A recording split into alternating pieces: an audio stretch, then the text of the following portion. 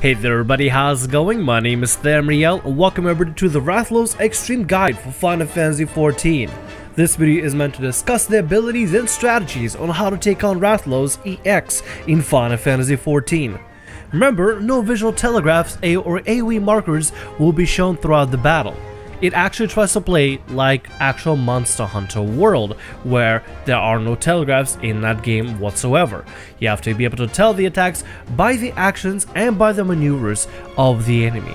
Only one fire marker and one stack marker can be seen throughout this entire fight out of all telegraphs. Everything else must be dodged and predicted.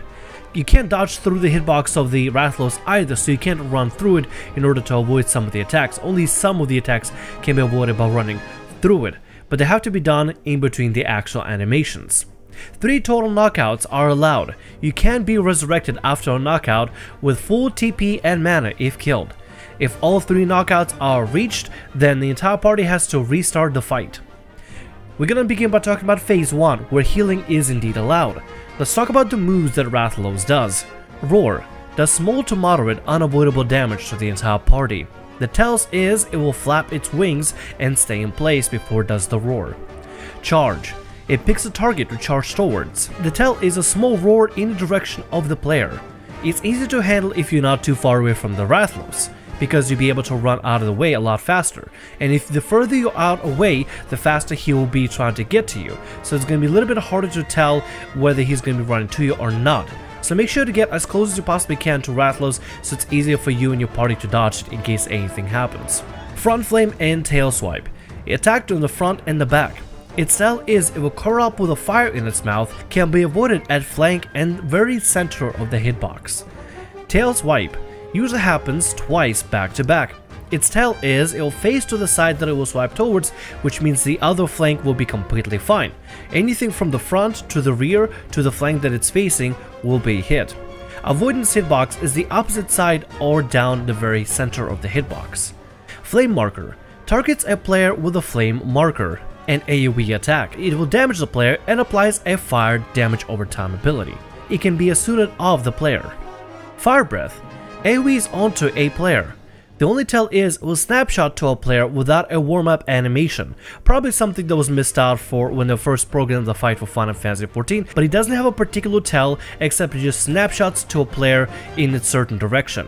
When it snapshots to a player, make sure to get out of the way. It spews a fireball onto a player, knocking them back if hit, a pretty wide AoE ability.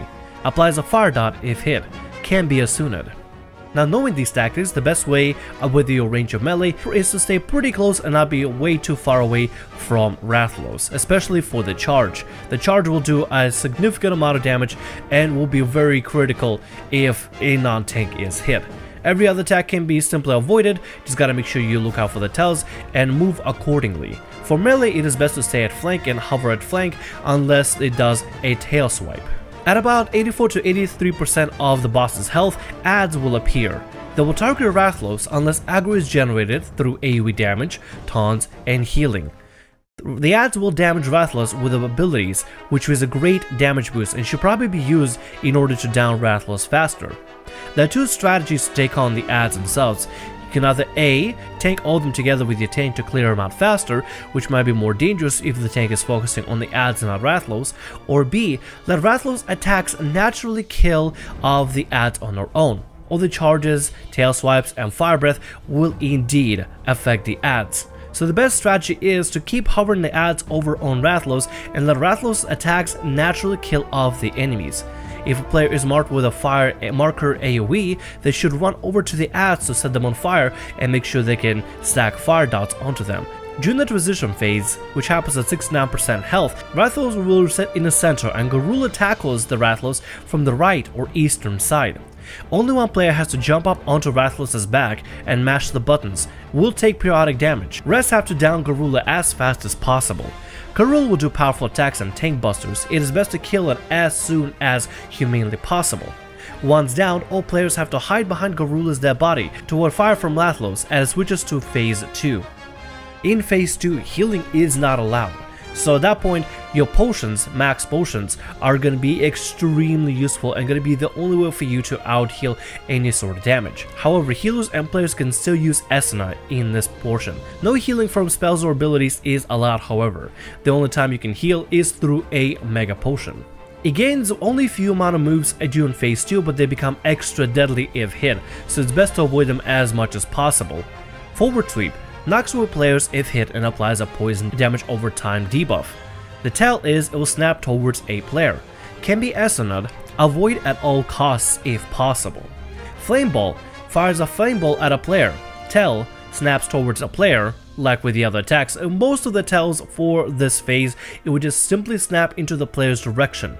Knocks a player away and applies a flame dot. Can be Esuna'd. Flame Cone fires a flame cone at players standing together. Tell snaps towards a player. Knocks players away and applies flame dot. Can be Esuna'd. Flame Stack needs to be stacked with other players. Drops a flame puddle below players. Applies flame DOT on all the players stacked together. Will stack with every other ability. And the flame DOT will stack over damage over time. Hurts players walking into it. Must be stacked together with other players in order to mitigate the damage as best as possible, and best to drop off the puddles close enough in order to damage Rathalos. During phase 2, Rathalos gains something called a down gauge, which needs to be filled to 100 through doing damage. Once filled, Rathalos goes down and receives increased damage compared to when it's up in the air. Must first have its tail broken. After tail is broken, will take direct damage to total health. After tail, body can be attacked when down next.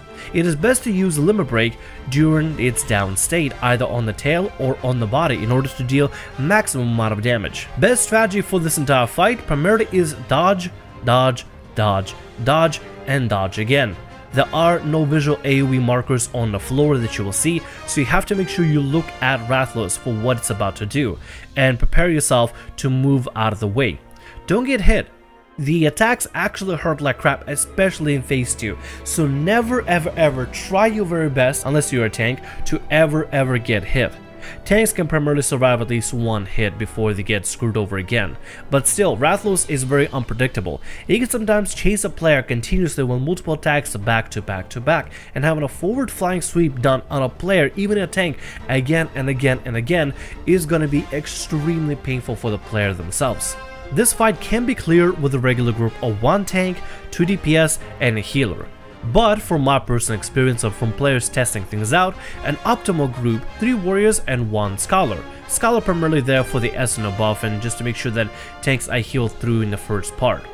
Or, if you're feeling very ballsy and very confident, you can be like my group and take on the fight with 4 tanks.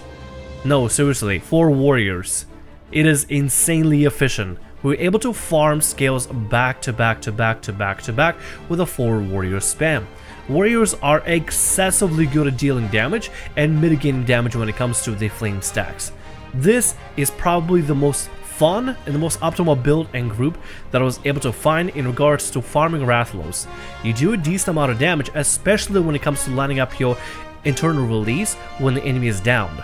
Limit Break can be used in order to stack and in order to mitigate the flame over time stacks. You hardly have to really use potions a lot since Warrior is able to mitigate so much damage as is, so a lot of us actually were able to maybe use 2 to 3 to 4 potions per run if necessary and as needed. Obviously communication is very important in order to do this fight entirely, even as 4 warriors, but we were able to mitigate it down and down this fight over and over again with 4 warriors. Highly recommend testing this out. Nevertheless, I hope this guide helps you out, in particular of knowing what you're going to be facing against and how to avoid all the attacks. Thanks so much for watching, hope you enjoyed. My name is ThamRiel, like, subscribe, and as always have a great day, and I'll see you on the next video of whatever I make. See ya!